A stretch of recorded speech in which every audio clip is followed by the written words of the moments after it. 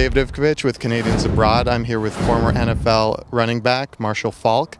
Marshall, tell us about your golf game and what you do to prepare. I practice a lot, play a lot. Spending a lot of time in San Diego. I'm afforded good weather to play and practice a lot of golf during the football season when I'm working for NFL Network. But just getting out playing, working at it. It's a grind. I found this game to be a mental juggernaut. It's different than having an opponent who you can hit, and that may hit back. This game, it doesn't take any hits and it only punches. So do you find it more difficult playing golf than it was playing professional ball? Without a doubt. And when I say it's difficult, I mean mentally. Mentally, it's a challenge to get out here and play each and every day, each and every shot. You hit a bad shot, you have to set up and expect to hit a good shot as if the last shot did not happen. Now, when you suffer injuries in NFL, it's a lot different from golf. Like, do you find that going from professional sport to, playing golf is like from playing football to golf is a lot different on your body? Oh, yes. It's a little bit more relaxing. Whereas playing professional football, your knees, your shoulders, your neck, all that stuff is at risk. In golf, it's more your wrist, your back, your elbow, your shoulders, and stuff like that.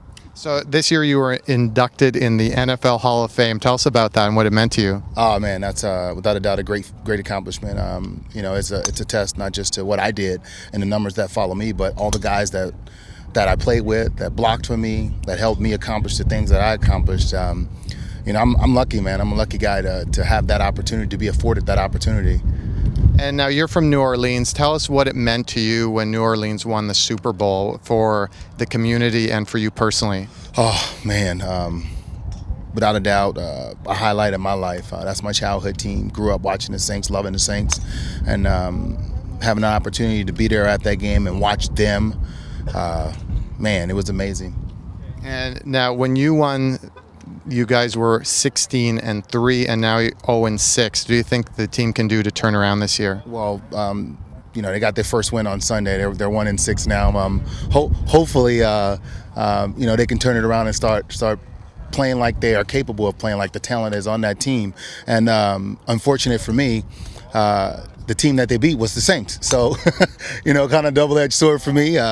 Watching a team that hadn't won a game beat a team that I've been rooting for, and I root for both teams. So it was a win-win situation. That's good to hear. Thanks a lot for talking with us. I'm David Ivkovich with Canadians Abroad.